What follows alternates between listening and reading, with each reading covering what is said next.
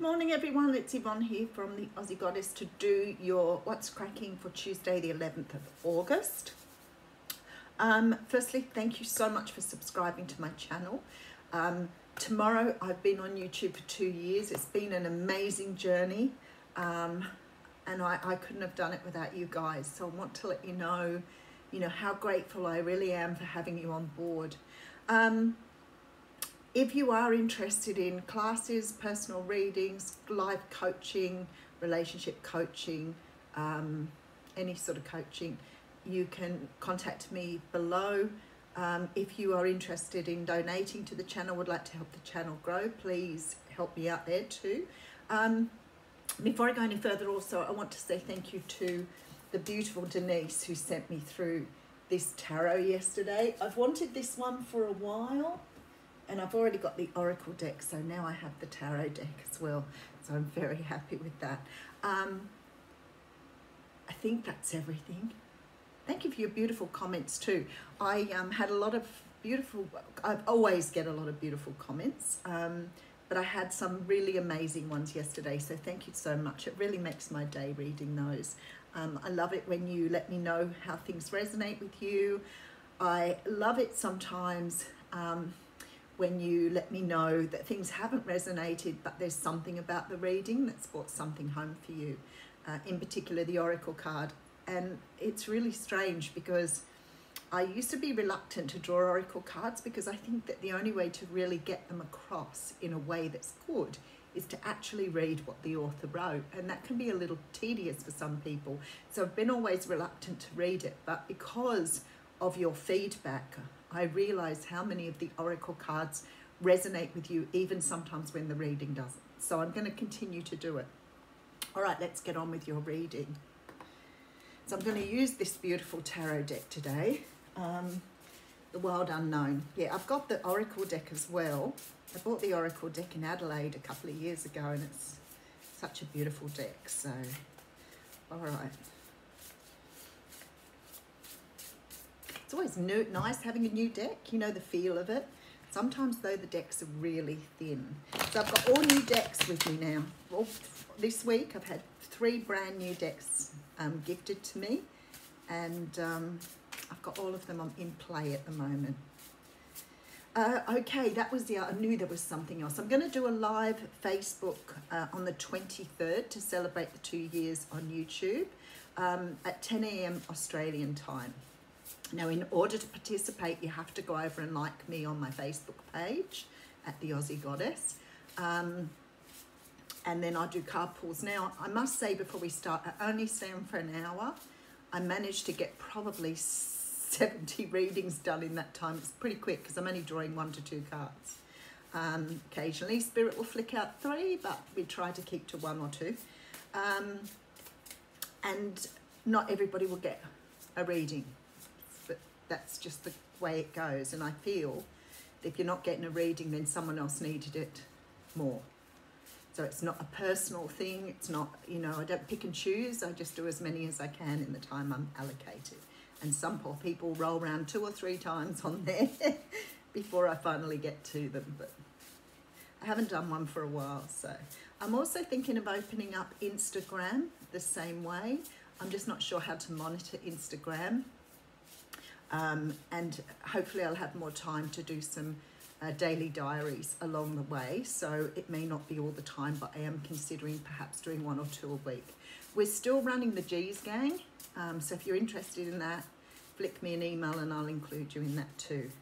And that's just a collective of people who just talk about spiritual stuff. All right, let's get going on this. That's been a big introduction. Okay. All right, so we have the Magician coming out first. Oh, I love that it's represented by a leopard. So the Magician is a card that talks about manifestation. It talks about you being in the time to be able to manifest what it is you want. So I note that my pentacles on my earrings match that pentacle perfectly. So you are in a period or in a stage of manifestation at the moment. What does that mean? That means you're vibrating at a good height or a good level, and you're vibrating at the level as the thing that you want to bring into your life. So if you're full of gratitude, you know, and you're really feeling good about yourself, feeling really confident and feeling really happy, then you vibrate higher, which means that you're now vibrating in line with the thing that you're asking for. Okay, so we have the Seven of Cups coming through here. So the Seven of Cups is the card of, it's the card of dreams, illusion, delusion. It can be about confusion because there's a lot of cups to choose from and you're not really sure which one you're going to get. But in this particular case, it's very much about dreams. So I feel like you're trying to manifest some sort of dream here, trying to bring something into existence that you want in your life here, definitely manifesting. Okay, so we have the Devil card coming through. So I'm thinking here the Devil's representing some sort of fixation or some sort of energy of desire, wanting, trying to bring something into your life that you want. You may be ready for, you know, it's a card of Capricorn. You could be ready to bring in a new job. You could be ready to bring in new energy around love. But you're definitely manifesting something here with the Devil card. Okay, and then we have the that's the Nine of Wands. So that's the card of being overly protected.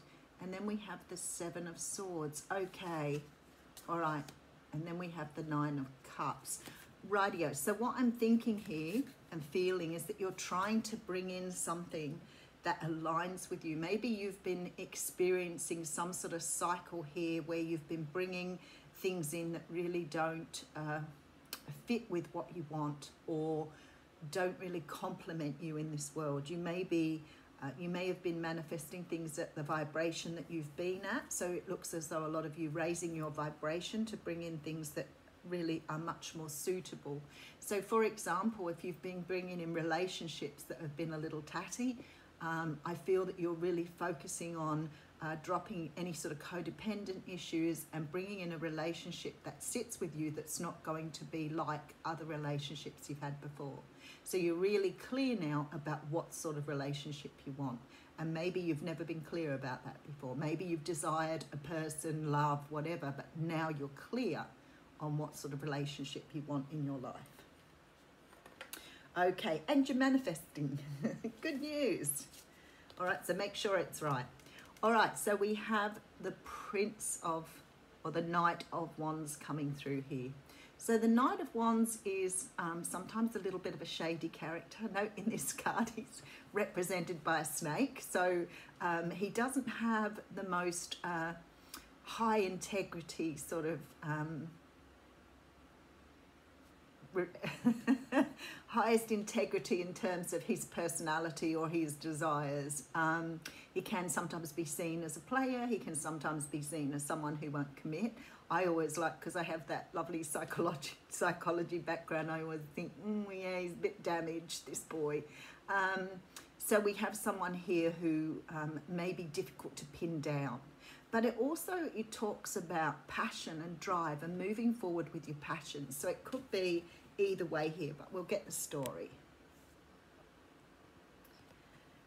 Okay, let's just dim the light just a fraction. There we go. You see the cards a little better that way. Alrighty.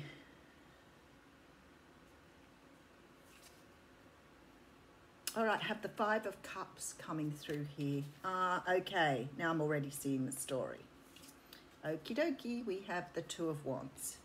So what we have here, and maybe in the past, you've been bringing in perhaps people who haven't wanted to commit. This always sort of gives this feel of people who are emotionally cold, maybe unable to give you what you want. But you've definitely sort of been perhaps bringing in what is emotionally unavailable people. And there's a new path now. So I think you've seen the pattern that you've been doing in the past. I think you've seen this sort of way of sort of perhaps bringing people to you that aren't really in line with what you want in life. So I feel with this Two of Wands here, you're ready to embark on a new adventure and bring in now something that, let me just see if I can get the shadow of that. Yeah, it's really not. The cards aren't the greatest with the shadow on them, are they? All right. And I feel now you're sort of trying to bring in somebody who isn't the same as what you've been bringing in before. Maybe that's the best way to say it. So I'll get a bit more information though. Okay, so we have, that's the Page of Cups. So there's a love offer coming in here. You are manifesting. Okay. So we have the Hanged Man. Oh, that's a beautiful card, isn't it? So 6 of Cups. Okay. Oh, and the King of Wands. All right. So what in fact's happening here is you're about to manifest the sort of love you want here. So it's starting to happen for you because you're about to get an offer from someone who is very much together. But this person could be past life soulmate, but you could be also getting someone back from your past. But perhaps someone who's done a little bit of work because they've sort of gone back and had a look at how they've been doing things too, and they want something different as well. So someone who's been through growth here with this Hanged Man. So some sort of love coming in, possibly from a Leo, Sag or Aries, or someone who has those like placements in their chart, dominant placements. Someone who's possibly a past life soulmate, but could also be a past person. Let's keep going and we'll have a look. All right, so we have the 10 of Wands coming in here, dropping the burdens of the past, the 3 of Cups, celebration and reunion, and we also have the 4 of Wands here. So stability, happiness, possibly marriage for some of you, if that's what you've been trying to manifest. All right, let's just give it a good going over. I'll put a few extra cards on it. All right, so we have the Magician. You're manifesting. There's some sort of dream that you want here, but you might be sort of peeling through some illusions in your life as well around what you want. Like I always think, we know what we don't want in a relationship. We know what we don't want in a job, but we need to be clear for the universe to understand what it is we actually want. Because we all seem to come from this I don't want perspective, but we don't come from the this is what I want perspective. Okay, so we have the Devil card coming through here with the 9 of Wands, giving rise to the fact that you don't want anybody who's going to be in any way or shape or form now of what you've experienced before. You've been through this cycle. I feel that you're closing this cycle out. You're really clear about the direction you want to go in. 7 of Swords coming through with the 6 of Cups. No, the 9 of Cups. That's the Wish card. I didn't realise that before. I thought it was the 6 of Cups. So there's a Wish card here. You're definitely getting an offer coming in. It looks as though it's the type of offer that you've been waiting for. Whoever this person is vibrating on the same level as you. They're going to be able to offer you what you want. And I always say to people, and I really relate to this, you know, in the movie with Sandra Bullock, and I can't remember the name of it, where she writes her list. I know Aidan Quinn's in there, and he's got one different coloured eyes, and she put that on her list. You're all going to remember what it's called.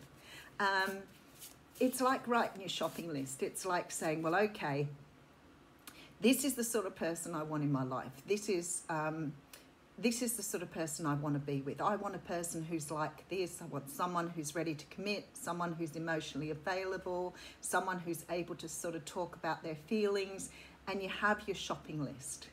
It's no good saying, well, I don't want anybody who doesn't like to watch romantic movies with me, because that's not clear enough for the universe. So what you need to do is to be writing, whether you can write that down.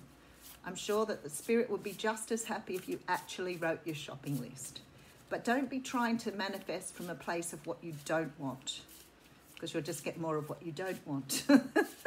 So make sure that you are manifesting what you want. So I feel like you've got somebody coming in here to make an offer to you. Oh, the Wheel of Fortune comes straight out.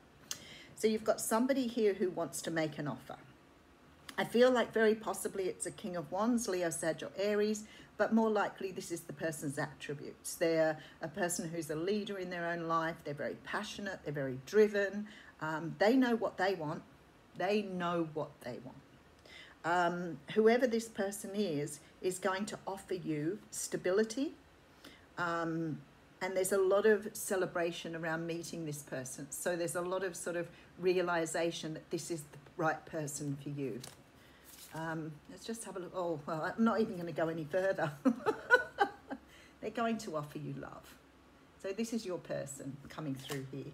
I was going to put some more clarifiers down, but I don't think I can beat the Ace of Cups. Okay, we'll do a love card. We're going to take a card from the Journey of Love. That's a beautiful love reading for today. But just knowing that you've closed out some sort of cycle, you've taken back your power, you've let go of fear, and now you're going to bring in exactly what you want here.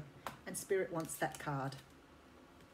That says Yin Yang Lover. So I don't even remember ever reading this card, so that's really interesting. Okay, and I'm going to read you the card because everybody keeps saying how wonderful they resonate. So the force of attraction is stronger than your conscious control. There is no need to fight this inner genius. You can learn to speak its language instead. What is it that captures you, that pulls you close, that holds so much light for you? Why fight it? Don't step away from what you really love to grab hold of a second prize. Why not claim your first prize?